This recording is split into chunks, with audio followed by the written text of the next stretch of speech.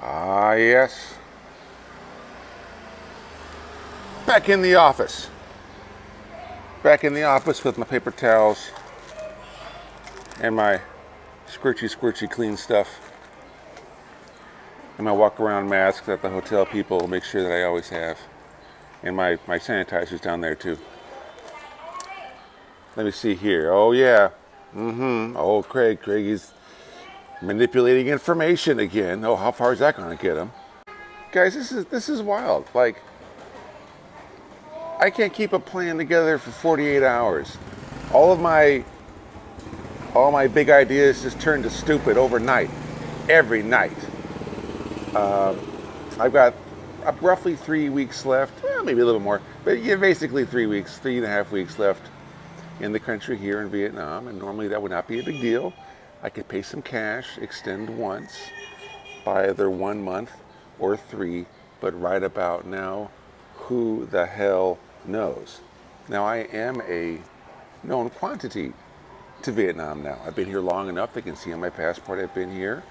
So I'm not bringing any nasty in with me that I didn't have with me months ago. But I'm not in charge of these folks. I'm not in charge of their bureaucracy. So anyway, it's time to look for other options. So here we are. Drawbridges are going up. A new drawbridge goes up every day. And it takes me at least a day and a half or 2 days just to react to that and to stop moping over another opportunity eliminated. That's the daddy here. And then start figuring out what else to do. Russia and Ukraine on the same day. They coordinated that. They pulled up the drawbridge a few days ago now. And that was a heartbreaker. So bye-bye Russia, bye-bye Ukraine, bye-bye all that stuff. The Georgia country that's to the south of Azerbaijan, Americans have been getting 1 year visa-free entry, but of course now there's no entry. They ain't taking no planes, and so that's out. Belarus hasn't said anything yet, but come on, man. Yeah, it's funny. I kept wondering that cash-bearing coronavirus refugees were going to start showing up from China. No, they're showing up from Europe. Don't you freaking love it? Cambodia pulled up drawbridge a couple days ago. That bums me out because there's some Americans can get extendable, like pretty much indefinitely extendable visas there, and there's some nice little towns there where I could hide out and even work on some computer programs and stuff. But no, you can't even get in. I went down. This is a good one. I went down to the embassy yesterday, and they had I'll put it on screen here, but they had a little posting. You know, no visas for 30 days to people from EU, Germany, USA, all this stuff. I had read online in a news thing somewhere that, well, we're still trying to figure out what they really mean by this, but if you haven't been to any of these danger places in 20 days, then it should be okay. Bullshit. I went to that, I went over there, and like the metal gates closed, and there's this old lady behind the gate pointing to the, and she's pointing to the sign, no visa, no visa. And of course, I just stopped on the sidewalk there and calmly explained in a language she doesn't understand the nuances of the situation and how, you know, you can see here that I haven't been to a coronavirus country. No, of course, that's not what happened. The bureaucracy ran with it, and so ain't no going to Cambodia. I went to the Lao embassy next door. Of course it'd be next door. And homeboy didn't even know what the rules were. He didn't even know. He didn't even know what the rules were or what they were going to be tomorrow. He was exasperated. He was laughing. I was laughing with him. We were laughing. All right. Let's see. What else we got? Yeah, Philippines pulled up drawbridge, at least to Manila and to Davao, Mindanao. I'm not interested in Manila. Forget it. They've got like a curfew and stuff over there now. And the Davao city, yep, they just shut down the airport basically. So that's out. And Vietnam isn't taking people either, like me. Now, they're not sending out the dogs looking for me, but the point is, I cannot leave the country and come back. There's this concept called a visa run. Have you heard of this? Visa run? It sounds kind of shady, doesn't it? But it's what people come out here to this region of the world, and they can be out here for years with only like 1 month or 3 month visas at a time, because they just go to another country and start over, and then come back and start over. They call these visa runs. Thailand is especially notorious for this because you can never get in there for longer than a couple months at a time. And everyone's always taking the bus, as I did myself. Remember that? There's special little bus rides. You go to the border with Myanmar. Walk across, stamp, stamp, pay some money, stamp, stamp, walk back, get back on the bus and come back in. That's called a visa run. But there's nowhere to visa run to. Oh, you didn't think about that, did you, Craig? No, I did not. So once I exit Vietnam, it's forever. Might as well be anyway. Suck, suck, suck. Oh yeah, and then the news this very morning. I wasn't even out of bed before my buddy Special Agent David let me know that US&A is doing a level 4 travel advisory, which is basically nobody go nowhere unless you're really to be stuck out there. Now, I'm actually okay with that. Depends on what kind of stuck we're talking about. It's just like, what is it, 12 years in Tibet where Brad Pitt gets stuck out there? I don't know. But there's that. And what that means is that if this escalates, if everyone comes back to the States, that means I'll lose my ability to get back to the States, because unless I rent my own damn airplane. You see what I'm saying? If I'm not part of a market, then no one's going to check out a 747 just for me. So, yeah. So what are my best bad ideas left? Lifeboat Taiwan is doing excellently. I know I can come back home to the States and have no health insurance and no job and no social status and all that. Yeah, I could do that. I could do that. I can go back to the States and be just a middle-aged loser with no home and a fancy bicycle. Yeah, of course. And that may end up being the default, like the true default. But I'm going to run on a couple things today, mentally anyway. Lifeboat Taiwan is doing very well.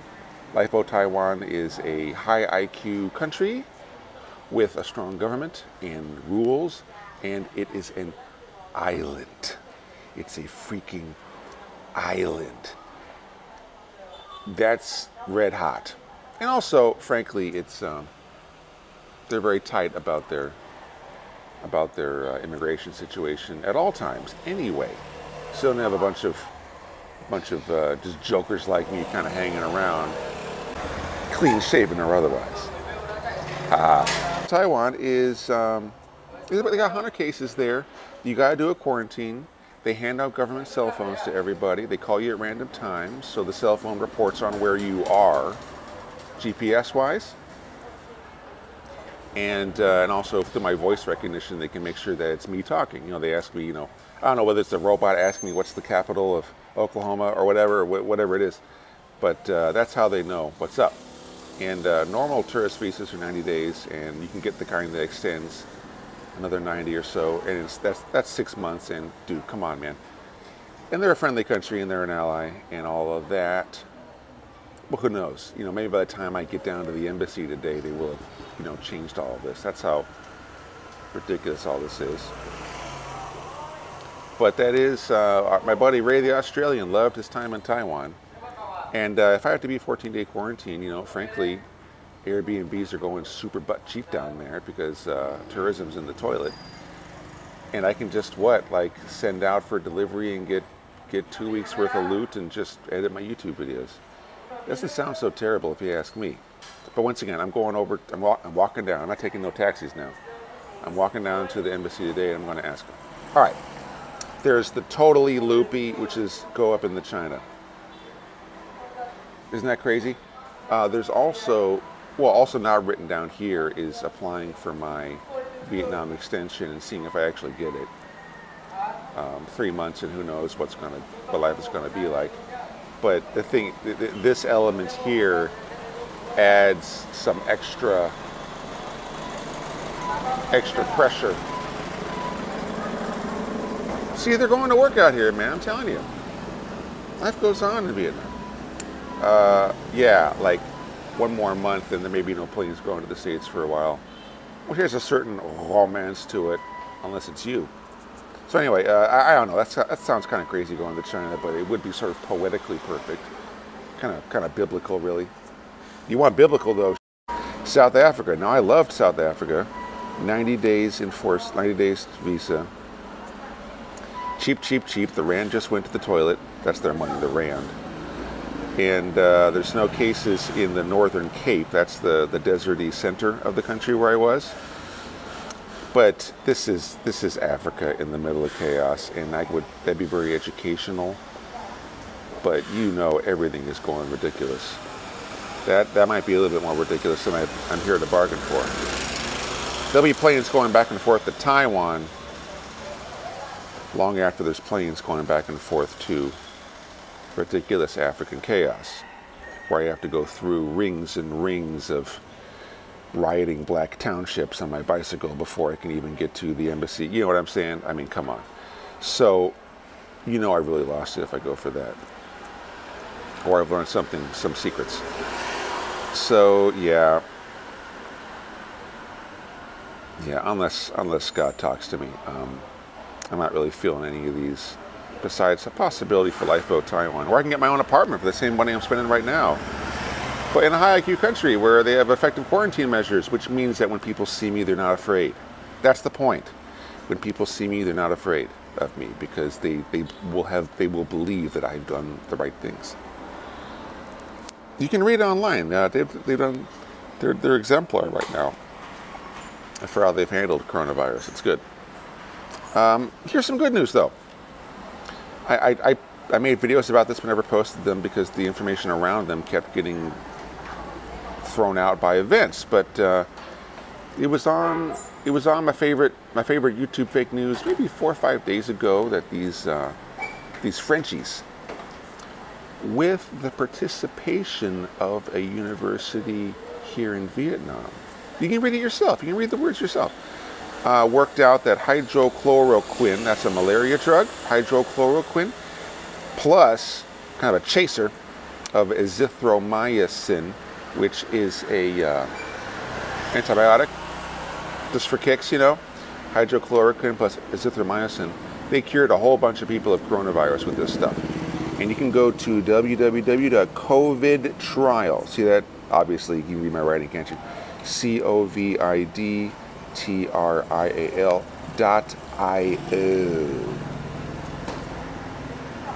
They posted their results. So let me turn around for this. This is very, very, very good news because these guys, they did.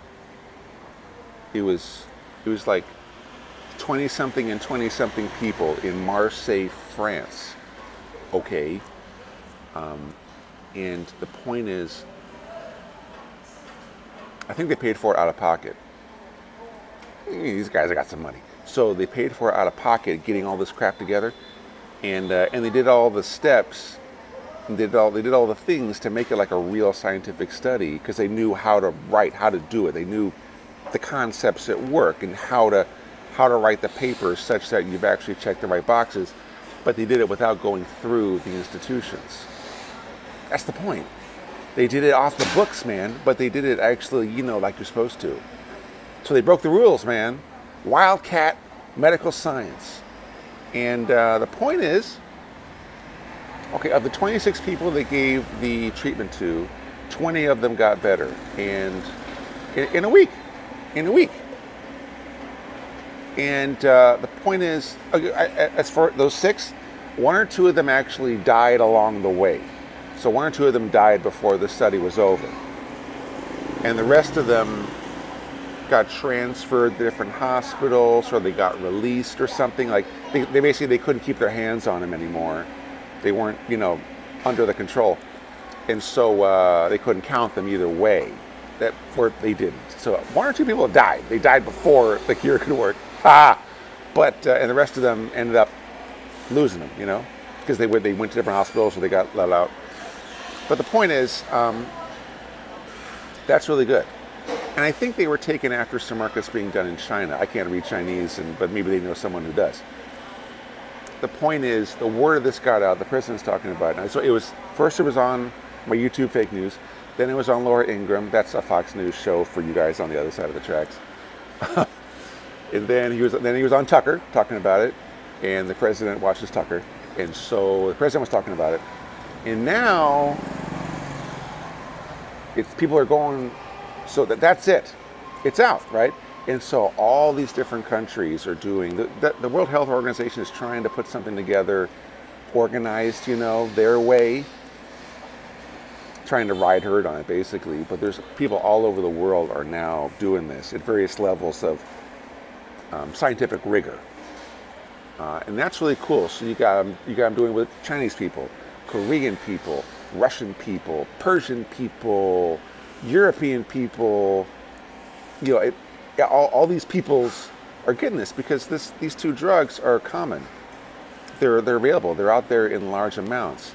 Some guys were on the news this morning in the States talking about how they're already using it on the really desperately old folks who are really, really sick. And so America's starting to run out because America doesn't have much of a malaria problem. Whereas out here, I bought my own for $25. I got enough to get sick twice. $25 fucking at the pharmacy. By the way, a pharmacy is really just a couple teenage girls on their cell phones messing around with a bunch of drugs behind them, and you ask them for what you want and they just give it to you and they sell it to you. That's it. I'm sure there are controlled drugs in this country too, but not these. I mean, it's a tropical country and you're worried about malaria, have some malaria pills. What the hell? It could be beer. It could be beer and bananas and Snickers bars, So I worry that Vietnam may run out fast, but I at least got enough for myself. And I sent the word to my friends. I went to the hotel, back to the hotel, and I tried to present through, pantomime and translate and typing onto their desktop computer with my pen, and I showed them that, it was a Vietnamese institution. You'll see it yourself. It's just a short paper. You can see it yourself. Vietnamese were in on it, that French connection. See? He was like, I see. And so I showed him the boxes. I said, it cost me this much. He's like, okay. And then I just said to my translator, please tell the other people. He's like, yeah. And then he went and gave me some cookies. So, great. So that it could be fake news. Could be fake news. But screw it. I did it anyway. Let's see, what else did I get here? Some zinc. Get yourself some of that too. Zinc was actually, it's weird.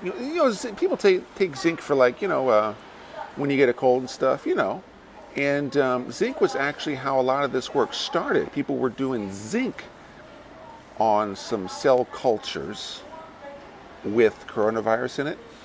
And the zinc was helping.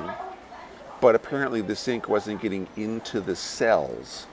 And what they were trying to really do its thing and slow down the reproduction. That's what, it doesn't kill the virus, but it slows down the virus's reproduction. So it gives your body time to catch up with it, And one of the things they tried to help the zinc get into the cells, the little ions, was the chloroquine. There's hydroxy, it's not it's hydroxychloroquine. Look, Craig, you retard.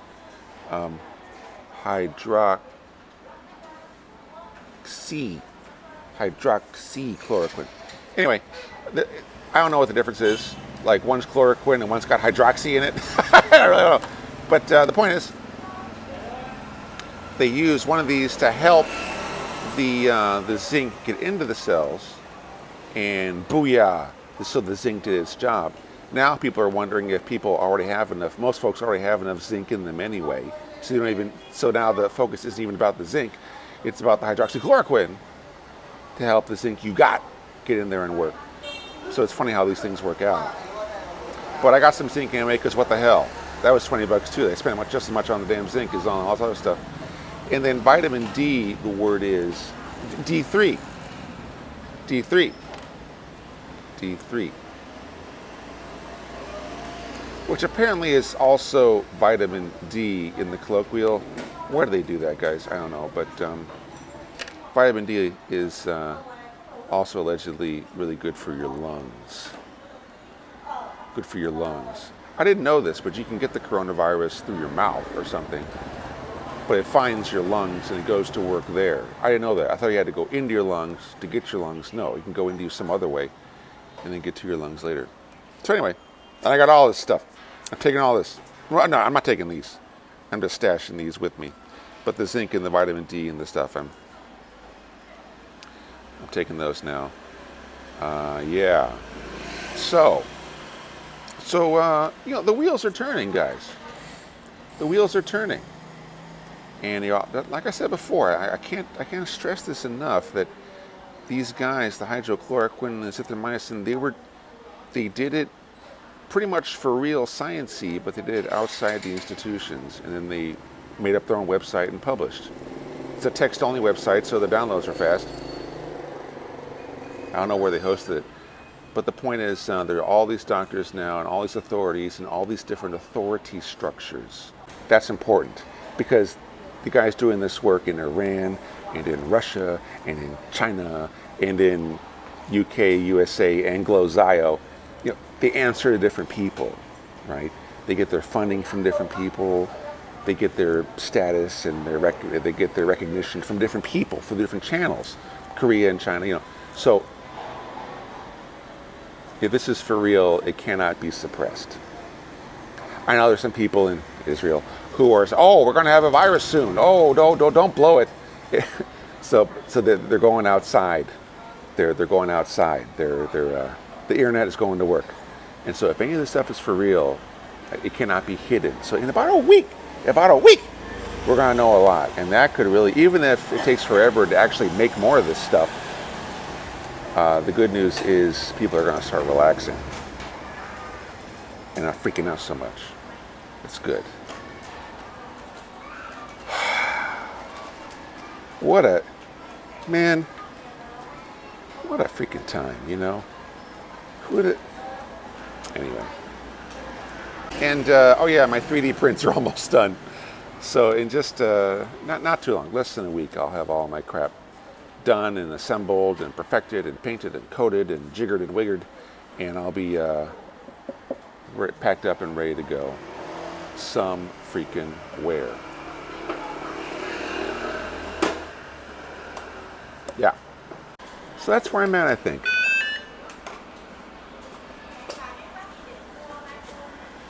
Yeah. I hope, you know, I'm taking the cell phone with me to the Taiwan embassy. I'm going to come back from there. I'm going to have something new, probably disappointing. So I guarantee you some of this video right here is going to be out of date by tonight before sundown. But I'm going anyway. I got to chase the down. Okay. Turn question marks into periods. That's how we do it. What do we know? When can I know it? I'll see you. A few hours later.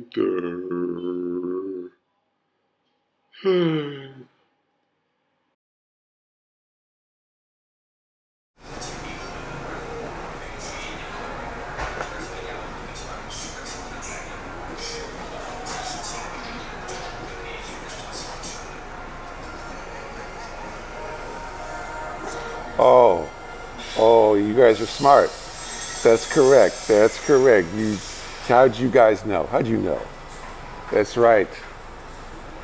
Taiwan stopped doing visas yesterday. Drawbridges are going up everywhere. In remarkably synchronized fashion, no less. What do you make of that? I don't know. By the way, God, man. By the way, Thailand hasn't pulled up drawbridges yet. Oddly enough, I don't want to go to Thailand. Isn't that funny? I don't want to go. For one thing, all I can get is 2 months. Nowhere to visa run to. I can get an education visa, but oh wait, they closed all the schools. Man.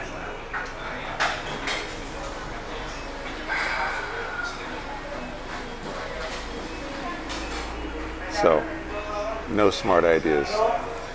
At this moment, nothing. See you later.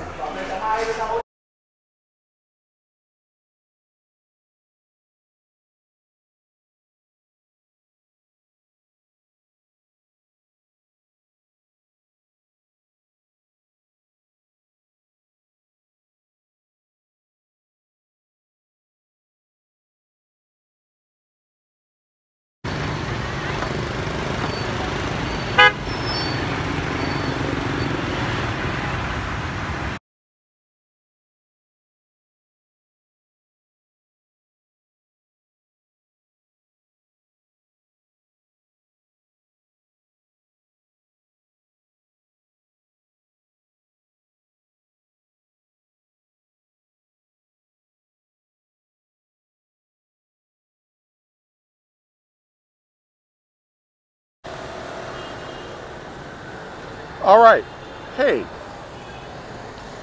so I got some food in me now. Here's today's, I don't know, upbeat, downbeat, middle beat cliffhanger, okay? And is this. All these countries doing drawbridge up